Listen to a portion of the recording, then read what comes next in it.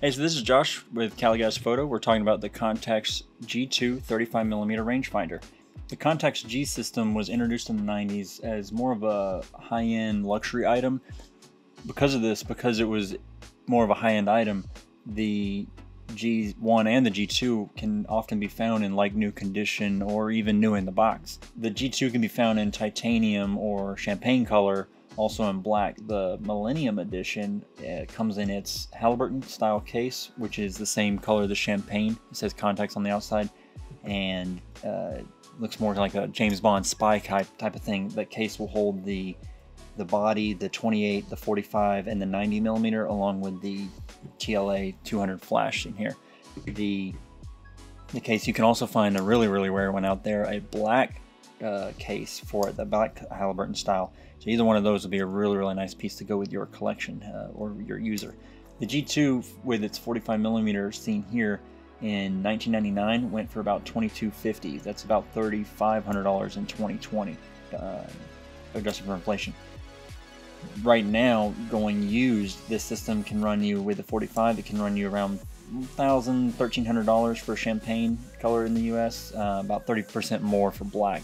Speaking of the black one, the G2, the 28, the 45, and the 90, and the TLA 200 flash can all come in both titanium and black colors. So either one of those would be a great outfit to have.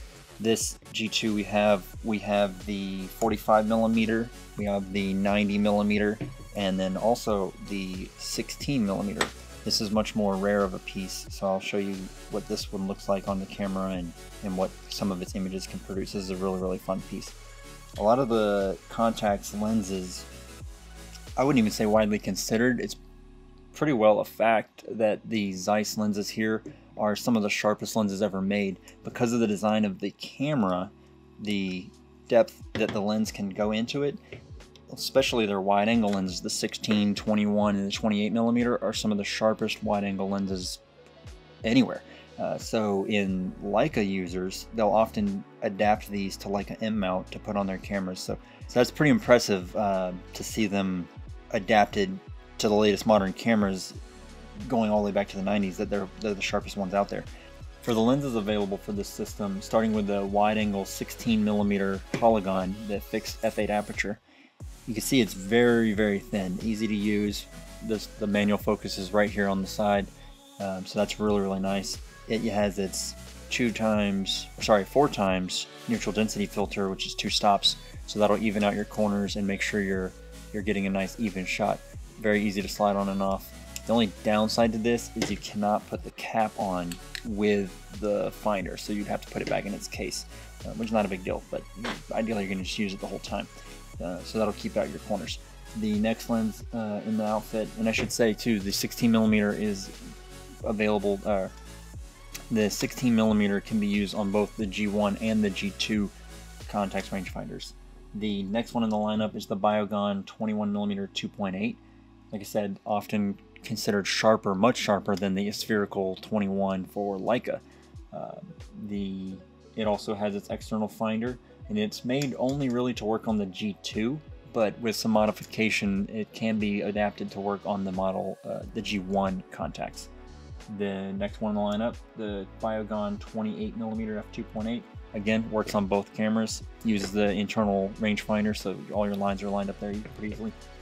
Then a more common lens is the planar 35mm f2.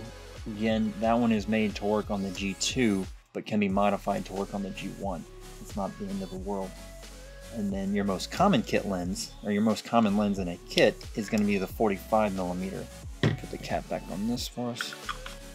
The 45mm seen here, the planar 2 f2, very common lens to be used. Fits in the ever ready case pretty easily. You saw me take it out in the beginning.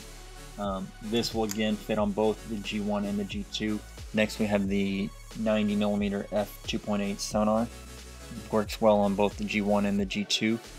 So this and the 45 are a really common pair up. If you can get the 28 to go with it, that'd be great, or a nice wide air 21. Personally, I like this outfit here, the super wide 16, the nice medium 45, and the telephoto 90. So you have really great portrait range, landscape range, pretty much whatever you want to do in this outfit. The last lens was made up until last made in 2000, the year 2000, and only works on the G2, cannot be modified, is the Vario Sonar 35 to 70 millimeter variable aperture. It's not anything spectacular in what it can produce, but if you're into zooms, it is the only zoom lens available for this system. Very fun lens to use, gives you a lot of versatility. You're not changing around so much. As far as the layout of this camera, we have our on-off switch right here, which also has the auto exposure lock right there in it. The shutter speed dial, which will go all the way from 4 seconds all the way up to 4,000th of a second. The previous G1 could only go from 1 second to 2,000th second, so we're adding a few stops on both sides for shutter speed there. The flash sync speed is advertised at 1/200th, which actually is 1/180th of a second. The previous G1 was 100th of a second, so nice improvement there as far as speed goes. The weight is relatively the same, about 20 ounces, 560 grams on the G2, 16 ounces on the other one, so no real weight difference there. The EV is really similar. You have aperture priority, manual TTL flash, and manual flash for your exposure modes.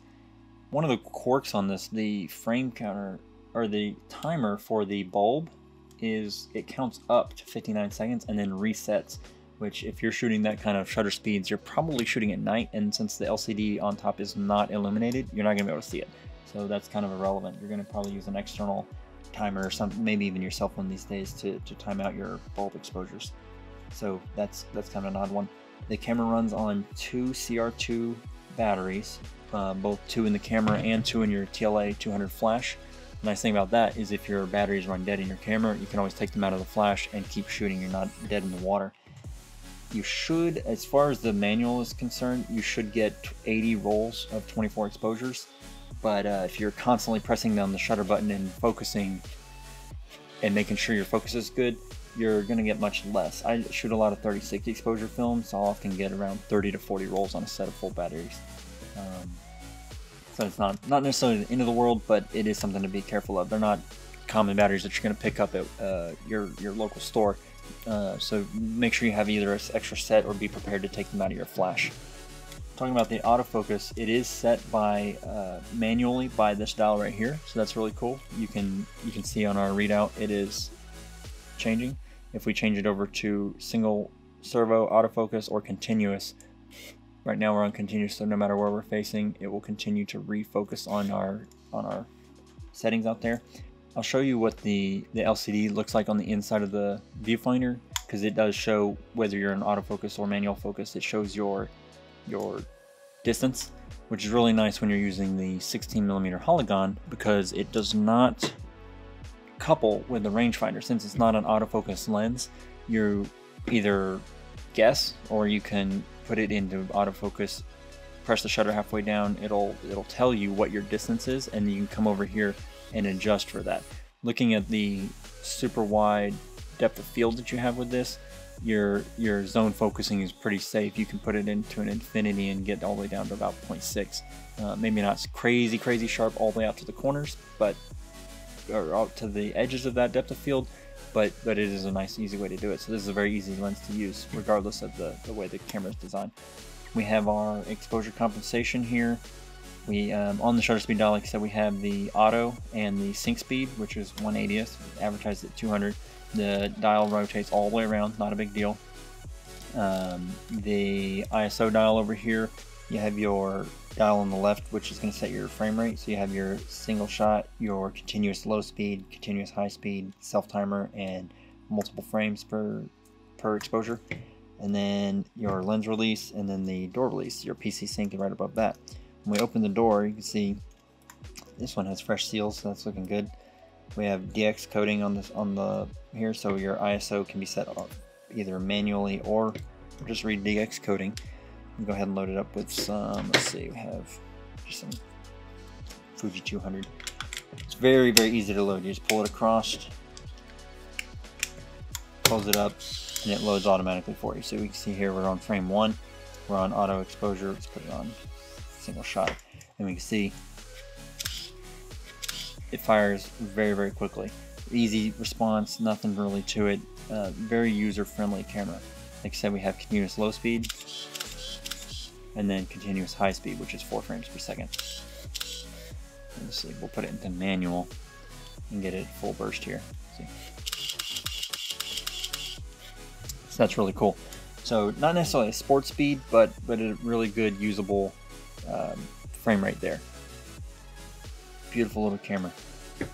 Let's see, the TLA 200 flash is standard with this. Earlier we had with the G1 a TLA 140, which only took 1 battery. This one takes 2, which again is nice because you can share that. So it's very easy to use, manual and TTL modes on top. You can set what lens you're using, so that's really handy. Overall, the Contax G2 is a very user-friendly camera, very easy to use, very ergonomic. Not really anything bells and whistles that you don't need, but everything that you would want in a street shooter. Yeah, so with that, let's show you some photos. We take this camera out and we're gonna demo a little bit what it can do. The 16mm, 45, and the 90mm. If you guys want to check it out or get your hands on it, you can check us out online or give us a call, stop by our store. So yeah, if you guys like this video, go ahead and give it a thumbs up, leave us a comment. I hope you consider subscribing, share with your friends, let us know down in those comments what kind of camera you'd like to see in the future. We get tons of stuff in, so I'd like to be able to share that with you guys. We'll catch you next time.